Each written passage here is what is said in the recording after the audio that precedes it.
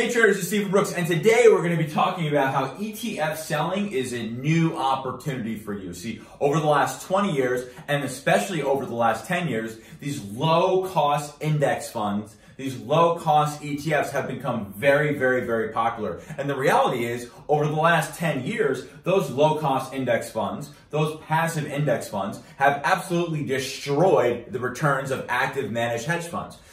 So in one hand, it's a very, very easy and effective way for individual traders and investors to get market exposure without having to pay exorbitant fees. On the other hand, though, it's become a big, big, big liquidity issue. And let me explain that for right now. Every 2 weeks, when individuals get their paychecks, when they put some of that money in 401ks, what happens? That money goes directly into individual ETFs. When people get money at the beginning of the year as a new job, what happens? Money goes directly into these ETFs. So these individual ETFs and these low-cost passive index funds have more and more money under management today than they ever did before. Now, what ends up happening is last week with the coronavirus, we did have a little bit of a sell-off there, and that scared a lot of folks. But the very, very interesting thing is when the selling begins, the selling now begins at the ETF level,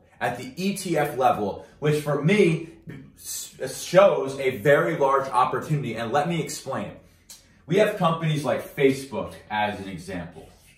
We have companies like Chipotle as an example. And we have companies like Netflix for an example. Now, I imagine everyone who's watching this video has at least heard of 2 out of those 3, if not all 3. So let's kind of talk about those for a second.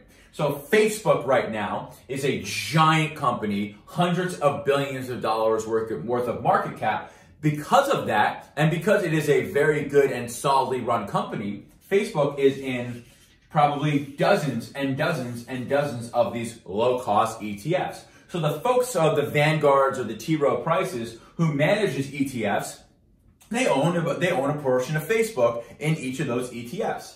Same thing with Chipotle Mexican Grill, and same thing with Netflix. Because these are popular names, they are going directly into these ETFs so that the ETF can have some exposure. They could say, oh, we have a little bit of Netflix, we have a little bit of Facebook, so buy our ETF, boom, we'll take that little bit management fee, we'll put it right in our pocket. Now, that creates an opportunity for us. Right now, what's going on in the stock market is there is anxiety and fear because there is uncertainty about when the globe might be able to wrap their arms around what's going on with the coronavirus. So again, when fear and anxiety and uncertainty happens in the market, it starts with ETF selling. And because of that, a Facebook, a Chipotle, or a Netflix will sell off, not because people feel like those names are not going to be as strong as they were in the past, but because they're in these ETFs. And when the selling starts with the ETFs, it creates a cascading effect down. Now, if we take a step back and are able to look at this more objectively, Facebook. Let's assume that the coronavirus gets really, really bad to the point where people don't want to leave their home and they don't want to travel. What are they going to do? They're going to go on Facebook, folks. Not less than they did before, potentially even more. What about Netflix as an example? Netflix is a global brand, a global company, and what happens if people get afraid of not wanting to go outside because they don't want to contract the coronavirus? They're going to stay inside. And after they check their Facebook, their Instagram, their Twitter, and they don't have anything else going on, what might they do? They might watch Netflix. And if you live in the United States, as an example, and you're considering going to different restaurants based off of where they get their individual ingredients from, Chipotle as an example, Chipotle is mostly in the United States, is mostly domestic, and they get all of their supplies from Mexico. Mexico has had 0 cases of the coronavirus, and the United States has less than 10 with 350 million people living in it. So an interesting opportunity that might arise here in the near future is we have the pressure from the ETF selling because there is uncertainty in the market due to the coronavirus. Because there is selling that starts at the ETF level, it trickles down to the individual names that they own. So regardless if Facebook deserves a sell-off, if Netflix deserves a sell-off or Chipotle sells off, they're going to do it anyway because they're owned by all these ETFs, which have trillions and trillions and trillions of dollars under management. Now, the nice thing is once it looks like the globe or the health organizations kind of have their arms around this coronavirus, we have some really nice opportunities in Facebook because, again, if people are scared about spending their money and they don't want to leave their home, they're going to be on their phone and their computer more often.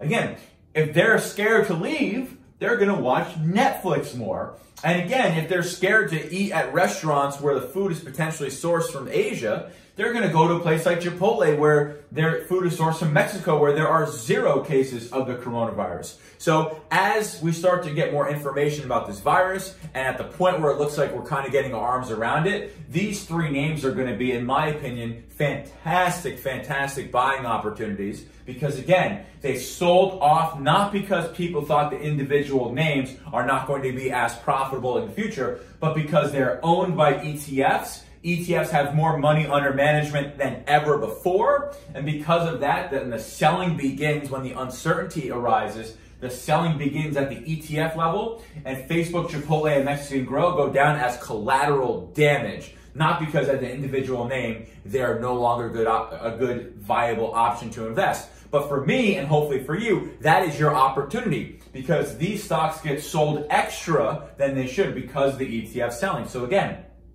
Facebook, with the coronavirus, should have 0 impact on their business. Netflix, with the coronavirus, should have 0 impact on their business. If not, there's also good arguments that it's going to help their business. Again, Chipotle, until you hear that all of a sudden it's all over Mexico and all over the United States, which it's not right now, then that will be a great buying opportunity when everyone has a little bit less uncertainty about how we might be able to contain this coronavirus. So again, because ETFs have so much more money under management than they ever have, the selling begins at the ETF level, and there is a lot of collateral damage to the names that are in the basket of those ETFs that otherwise maybe shouldn't really get the pounding that they have been. So I believe with this coronavirus, who knows how long it's going to last? Who knows how long it's going to be until people feel like we can really wrap our arms around it. However, when the time comes that there is more confidence around that virus, you have some names that have gotten beaten down, not because they should be beaten down, not because a coronavirus scare is going to make their business less viable, but because ETF pressure is selling them off, and that is your opportunity, folks.